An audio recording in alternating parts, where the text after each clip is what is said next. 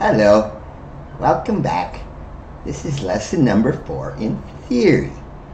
The first thing I want to talk about, I didn't talk about it before. In lesson number 2, we talked about the time value of notes. But I forgot totally to tell you that sometimes the notes are not necessarily all that important too. Sometimes you need silence in music. It can be very important. And that brings us to the topic of rests. All right? And rests work exactly like notes, except it just means you don't play anything, okay? So here, for example, I have a quarter note, all right? And if you remember, that's worth 1 beat. Well, this funny-looking thing is called a quarter rest. It is also worth 1 beat. We don't know why it looks so funny. Some notation, it was just developed. They just did it way back. We don't know. But it does look like that. So instead of counting for 1 beat on a quarter note, the rest would tell you don't make any sound for 1 beat. All right?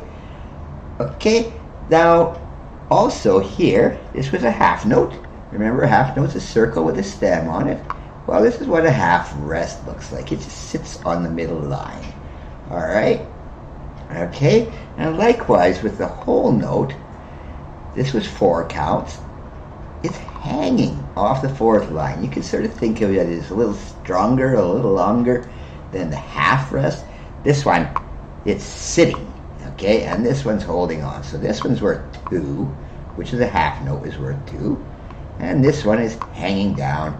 It's a little stronger, so it's worth 4. Now, I don't want you to get the wrong impression about these whole rests. Sometimes you'll see a whole note rest like this, just an entire bar by itself, so it doesn't always mean it's going to be 4. It just means the whole bar, so it gets a little confusing, but normally the whole rest is 4 beats. Okay, and likewise, remember we had 8th notes, these funny things with the hooks? Well, we've got an equally funny little rest with the hook too. It goes kind of the opposite direction. Likewise, the 16th note, the rest with the 2 hooks.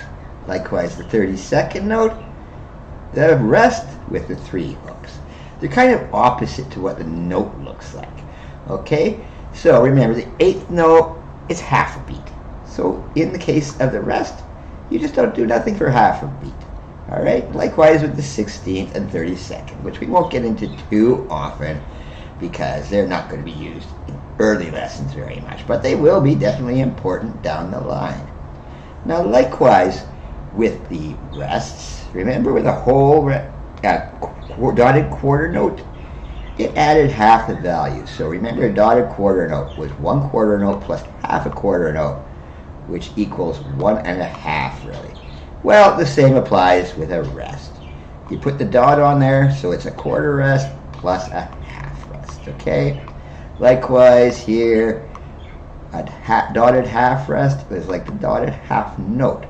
Remember, the dot just adds half to it, so it's a half note plus half a half note, a quarter note. Yeah, it's confusing.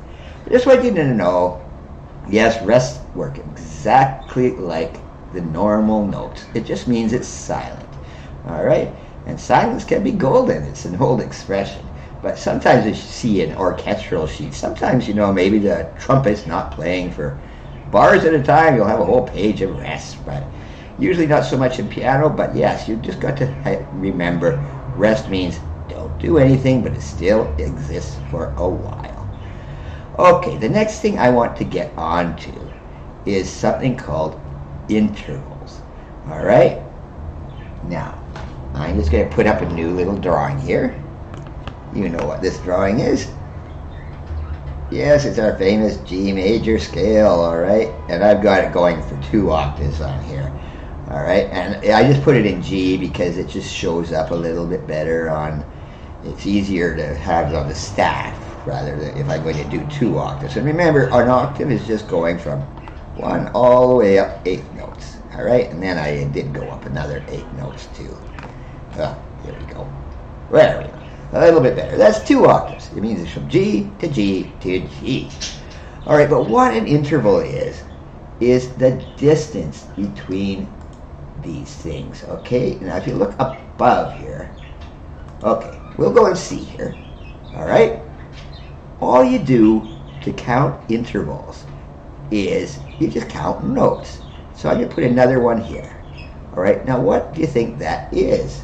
You go starting with the first note. That'd be 1, 2, 3. It's a third. All right? And on the score, that's a C. So it'll be 1, 2, 3. You just count up the score. And this would be a third. 1, 2, 3. If I started on F. All right? 1, 2, 3. Just a third. All right? Now, likewise, I can go up here. What do you think that is? Well, it would be 1, 2, 3, 4, 5. And likewise here, 1, 2, 3, 4, 5. Now this is going to be very important. I'm going to start teaching something called ear training, which is, some people think it's the most difficult thing in all music, but it's very important. It's how you can actually hear and play things. If you ever wonder how a piano player or a musician, they can actually hear a song and then just play it, well, that's ear training, all right? And it's a little complicated, but the first thing in ear training you need to know is to count the intervals. Now, I don't want you to get confused. There's all these in between here. I'll get into that later.